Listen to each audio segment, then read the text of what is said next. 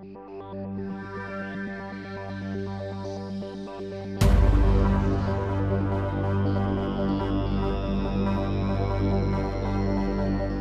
am Professor Vinster.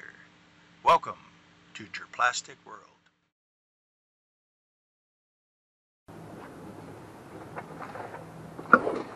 We're going to do the unboxing of this new 3D printer filament connector I bought from Amazon.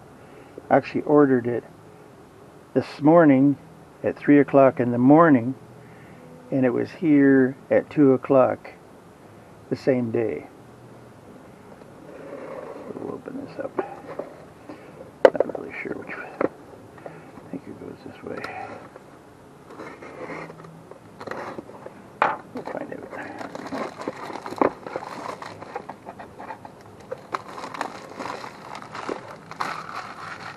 Alright, get rid of that.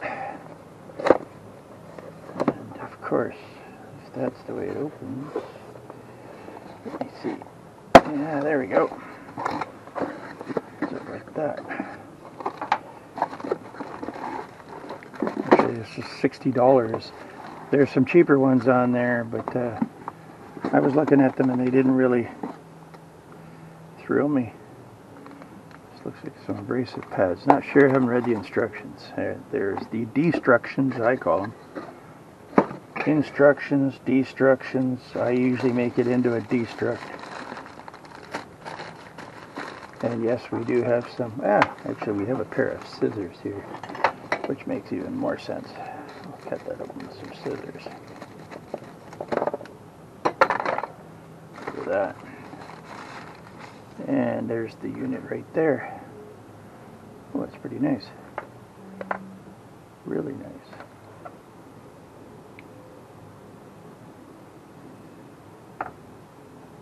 Before I start doing anything stupid with it, pushing on it open and all that stuff, let's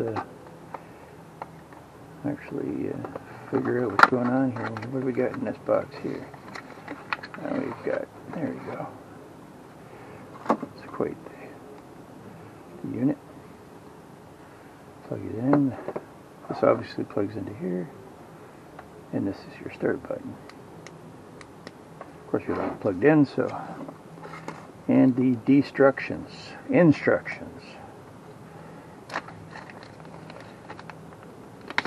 Come with it. And it shows you basics. The do's and don'ts, so you should be reading this. It shows you this little timer here. I've seen the picture of it, and I thought it was going to come with it, but I didn't see anything that says doesn't come with it, but it's not there, so I'll use my cell phone. And it does 1.75 millimeter. I'm sure you can get the one that's different. This is the one that I want. This is all I use. Maximum temperature is 220. PLA, ABS, PETG, PC, and TPU. And uses actually 240 volt power. Of course, my unit here is set up for in Canada.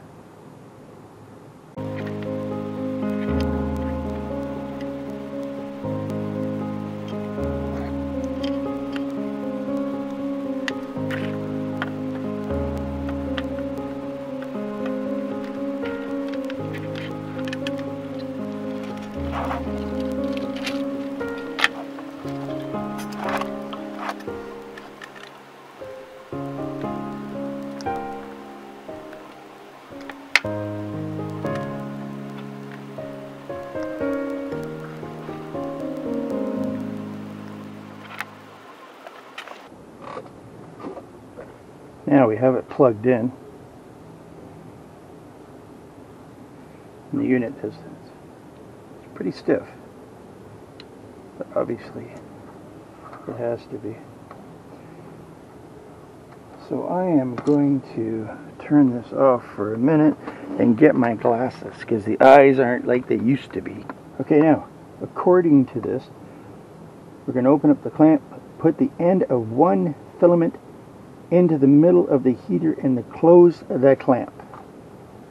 Okay, so we're going to open this up and we're going to put this one in and we're going to close the clamp. Done. Close the clamp. Hold the insert the filament. Insert the filament the other end, the other side, which we have here. We insert that through. Oh, pushed it too far. We're going to do that again because I obviously pushed it too far. It has to go right in the center where the heater is. So you don't want to push this one in too hard, which I just found out. You're going to push this in to touch. And there it is. It's touched. Then it says right here, turn on the switch. Heat turns off after heating. Okay. About 1.5 to 2.5 minutes according to suggested heating time for different materials. Now, it doesn't give me a chart for that. So I assume that right now, and you should never assume, but I mean I'm going to assume that basically what it's saying is this is PLA plus. And okay, so I'm going to get my cell phone ready and I'm going to use it as a timer. I'm going to set it up for timer, and there's our timer. My timer is going to be set to, like it said, let's go to 2:30. So that's 2, 3, 0. Okay, so we're going to set that down there. And we are going to push on, and here we go. And we're going to see what happens. Now I have no idea if it's getting hot. I'm not going to test it with my finger. I guess if I had one of those doohickeys that shine on there from the garage, I'd be able to tell the temperature, which might be another idea one day. So we're going to do just exactly what it's telling us to do. So I'm going to actually turn this off because you guys don't want to see this. Okay, from 7, 6, 5. Oop, I'm behind. All right.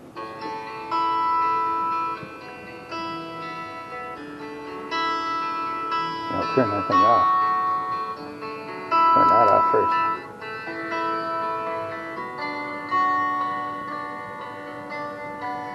There we go. Now, same with the timer again. We've got to let it cool for at least 5 minutes. So we're going to set it for 5 minutes and start. So, again, you don't have to watch this. Okay, here we go. 7, 6, 5, 4, 3, 2, and 1. Okay, so we can take that out of there now. Now, let's see what happened. This thing should be cooled down now. Bring this up here, and we're going to release it. Yes, look at that. Look at that. That's beautiful. That's beautiful. That'll run through the machine like crazy. Oh yeah, that's exactly what I wanted. The reason I got this machine, let me just bring the camera up here. Hang on. I'm not sure how close I am. If I'm really close, it's probably scary as heck. Anyway, it did a really nice job. And the reason I bought this machine was because I have a couple printers, the Clarity printers, that like to clog up when you're changing them. So I thought, I use the same filament all the time, same color. So I thought when I get down to a certain point, why not add with this machine the new coil right to it and just let it feed itself in, instead of messing around trying to pull it out and do all that kind of stuff. So I thought for 60 bucks plus tax, this will be a lifesaver. I've heard more horror stories of guys getting clogged up, and it takes so long. You got to pull it out, you got to make sure it pulls out, you got to put the next one in, there's another piece in there, little piece gets jammed in the gears. So this is what I think is going to save me from all that problem. And I do watch my filament all the time, make sure when it's running out, so I will have time to attach this. Yes, it takes 2 minutes, over 2 minutes to seal and attach, and 5 minutes to cool, but hey, it's worth it. So thanks for watching, and I'm really not sure. The spelling of this is it's WT Sport. WT Sport? Is it here? Oh no, it's VIT Sport. VIT Sport. Whatever that means. That's the company. Anyway, you can get it on Amazon. And sorry if I pronounced it wrong, but it's a great machine. That's the first time I used it while you watched, and I'm impressed. Thanks for watching, and please subscribe.